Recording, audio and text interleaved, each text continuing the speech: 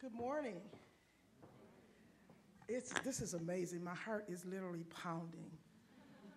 I had absolutely no idea what this would be like, but it's great. I am appreciative of being here today with Dr. Key. I'm here because of Dr. Key, so we're going to blame it on him. But we want to just say to you this morning that personally we have no what's the word? No conflicts to disclose. So we just want to just talk with you for a few minutes here. So I was really excited to, I'm going to use the right one. Okay. All right, we're going to get together here. When we talked to Joden about this, and we really had some conversation because I personally wasn't quite clear what Dr. Key was getting me involved in. And I say that jokingly because we do this to each other. We get each other involved in things, and they say, what did we do? But we really wanted to focus in on sustainable community engagement in a constantly changing health system and what that means. Because sometimes when we talk about community, it is, and I think it was mentioned before, it's very broadly defined. But what's so wonderful about this opportunity today is that that broad definition is going to really work for us. And we appreciate those who came before us to kind of set this conversation up. So we're going to share community perspective, and we say perspective intentionally because we cannot speak all of the intentions, the understanding of the various cultures and the various persons that encompass the many kinds of communities that are engaged in the health system. And so we just want you to keep that in mind. We're speaking of it from a perspective. In a constantly changing system, there are four goals we want to talk to you about today. We want to give you a little bit of a historical context of how we talk about community engagements, especially as it relates to the ethical and legal and social implications in a changing world. Share perspective of the community as a continuum of community engagement, provide some concepts of how we will engage communities in the health system, and ultimately we have some recommendations. I'm excited because today in this room with me are two people that actually got me involved in the first conversation I ever had around ethical, legal, and social implications of anything, and it was around genomics. I was fortunate to be invited by Toby Cintron to Washington, D.C. when Francis Collins was at the helm of the ship, and they talked about the completion of the human genome. And Vince Bonham was also there. He was working at Michigan State, and we worked on a couple of projects that looked at how do we inform and educate a community around this big issue of genetics. And one thing was really, really important. So how do people in communities understand this? And so we had a series of dialogues, and in some of those conversations, it was really what is morally right about this or wrong about it? What's legally right or wrong about it? And how does that impact me as an individual, my family, and those who I live, work, worship, and play with? We had a number of projects. One of them included a genetics education among African Americans and Latino Hispanics. And what does that mean? Because there are different cultural contexts within which these things play out. And how do we give consideration to those conversations? And then it expanded. We were part of a national community committee for the Prevention Research Centers. And we talked about this at a national level across communities, 30 different communities across the nation that were part of the Prevention Research Centers. And that led to the community members themselves saying, what do we do and how do we help inform communities? So there were several regions that did educational programs. And so there was one hosted in the Midwest region by community, for community, with national involvement.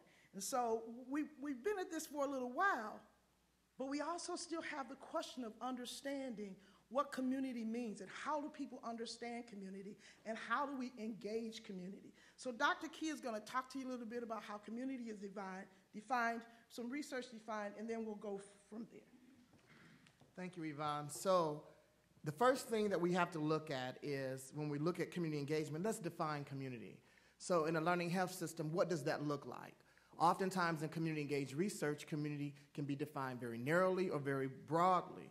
So in a learning health system, it may include researchers embedded in the system, clinicians, insurance providers, but then we also advocate for patients, family, and caregivers to be a part of that.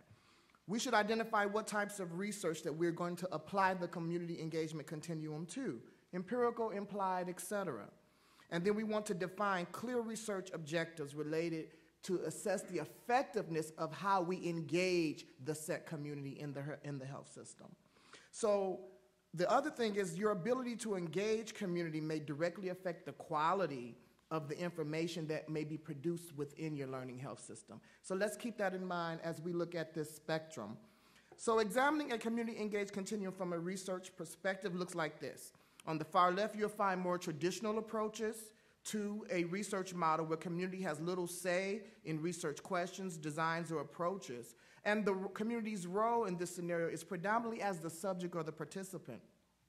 In an academically driven scenario, you may have a little bit more involvement with community. Maybe you have a CAB or an advisory board, but it's not necessarily placed in the community, and most of the time the community may respond to surveys or research models like that, but it's not really inclusive fully of the community. Then when we move forward towards a more community-placed engagement, we see community advisory boards more involved, a little bit more discussion around the research project, and then they're actually placed somewhere in the local vicinity of the community. So it's not necessarily a phone survey or an online survey, but actually people are communing within the context of the physical geographic location of a community. Then we have a community partner research where community is derived from a partnership between the community and the researcher. And at this point, the community has input in research, possibly may have a little suggestions around the design, but in most cases not involved in the other critical phases of the research, such as the data analysis and the dissemination of the findings, and the translation of the findings, which is also key. Finally, near the right of the spectrum, where we kind of talk about community-based participatory research, it's a point where engagement with community is involved in all phases of the research process. That includes setting the agenda for the research project, identifying the research question, the approach, and the design, but also in the co-ownership of the data, translation, and of the findings. Now, I'm not inferring that this endpoint on this continuum will be fully applicable to a learning health system, yet the possibility is there. Consider the benefit of a learning health system where full community engagement at all levels and at all points of engagement. What would that learning health system look like? Every place where a patient, a family member, or a caregiver interacts is a point of engagement within the learning health system. Thus, it is important to engage community at all levels. So there are some benefits specifically for community engagement as we try to apply them to a learning health system. There's research questions and learning objectives that are more relevant and meaningful, enhanced system design and delivery that are culturally appropriate, building the capacity of both individuals within the academic sphere and in the community partners, increasing likelihood that research results are translated and disseminated to participants, but most of all to members of the community, and then foster shared commitment that can lead to implementation. So what are some connections for us? Now, one of the things that's critical, we found very, very critical in engaging community, is to be sure that we define things. We all have heard words that we really think we understand and we have a definition for, and we go to a meeting like this and we learn something totally different. So I wanted to just take a moment to talk about this in the context of my experience as a community member going out to work to engage healthcare providers. So I was working at a nonprofit community organization as a foundation looking at chronic kidney disease, and I went to talk to one of our healthcare providers, and I asked them about partnering with us. And so they said, well, do you know anything about meaningful use? I knew I was set up. So I honestly said, no, have no idea. So it's important to define the term. So I just put this definition here because I'm sure you probably already know it, but I needed to understand what did meaningful use mean. Now, I really simplified it and said it simply means taking all of this electronic information that the government had paid some institutions for and making sure that it had value to the patients or those who were being provided the service. So I had to make it real simple for myself. So then this whole notion of the electronic health record. What does that mean? It's a digital version of patient's chart on a piece of paper. Now, you may know what that means, but when I come into your office and you're giving it to me, I may have absolutely no idea what that means. So then the electronic medical record. So what does that mean? Tracks what's happening to you over time. So how does that translate into what it means for me? Continuous quality improvement, research, evaluation. All of these things are important, and you know about them. I have no idea what you may be talking about. So I did this.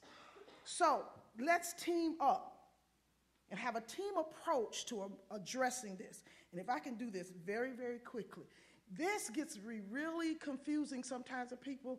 If I had my preference, I would have 3 more triangles with each one, and that would probably be very confusing. Why would I do that? Because there are roles for the patient in this process. There are roles for the provider in this process, and there's also a role for the information. So if we could just take this right quickly, and you see these arrows are going back and forth. So the patient at this point is the community. And if we say this is going to be a learning system and the community is going to have involvement, what's the conversation? Uh-oh. Oh, go back. Uh-oh. Keep talking. Let me keep talking. You work that. Okay. So what's the connection between the patient or that community and that provider as it relates to the electronic medical record? Am I really being informed about what that is and how it can, what does it mean to me? And if you're listening to what it means to me, and then you're translating it into how it can improve that record, then there is some triangulation between the meaningful use of that electronic medical record, the electronic health record, and what happens in the life of that patient.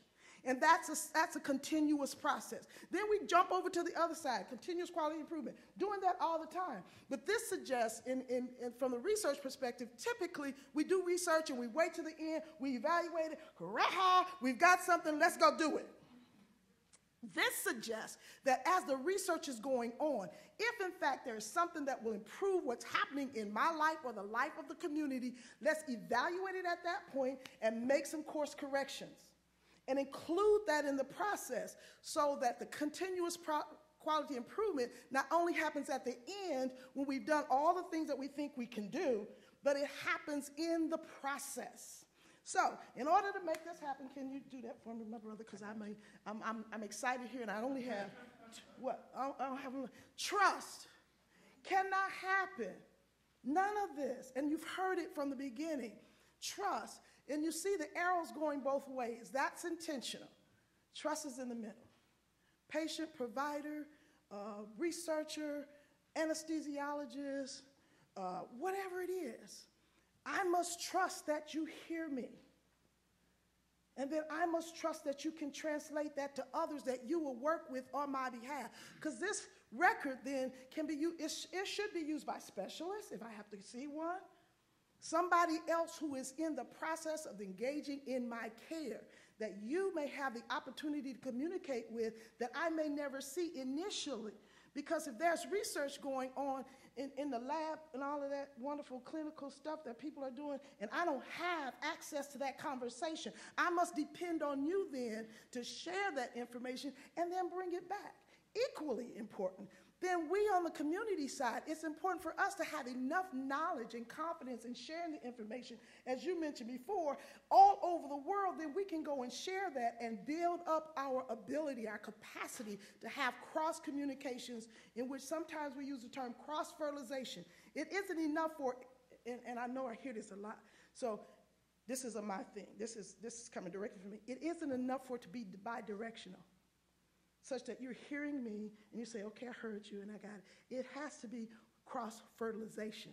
You have to then, like the trees, not just let it grow any kind of way, but it has to begin to become a part of who you are and what you do on a regular basis, because as it was said, the system itself, the hospital bed and going down on the cart, that's not making a difference. It's the interaction between the patient, the orderly, the folks that fix the food and bring it to the table for people to eat, whatever that is, that trust is so important. So we want to leave you with this, to recommendations. Utilize the concepts of community engagement as a continuum.